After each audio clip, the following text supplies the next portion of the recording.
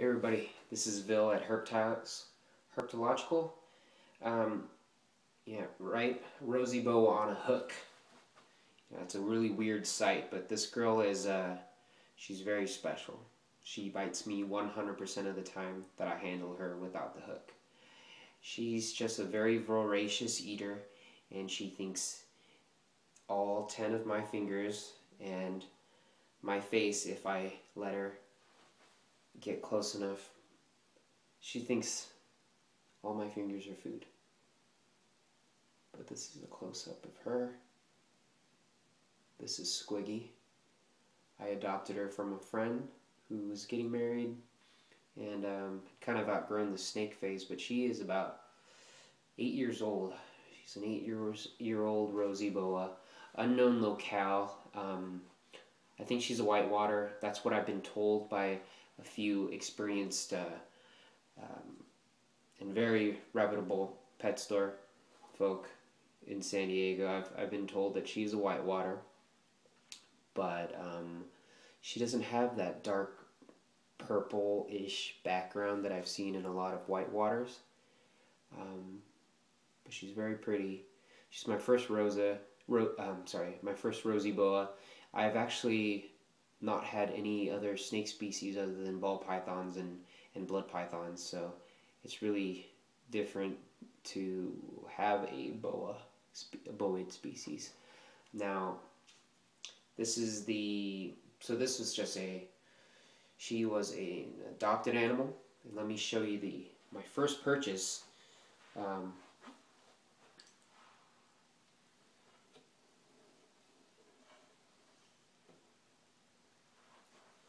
This guy's actually pretty nice.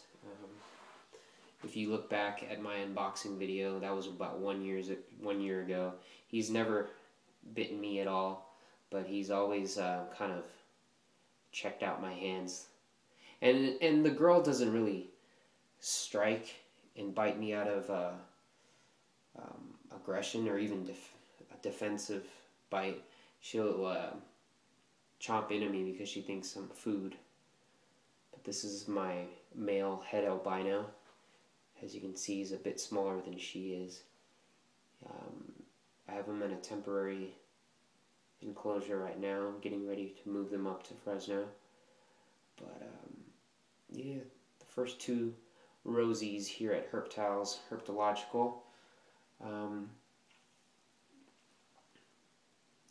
Hopefully the first two of many.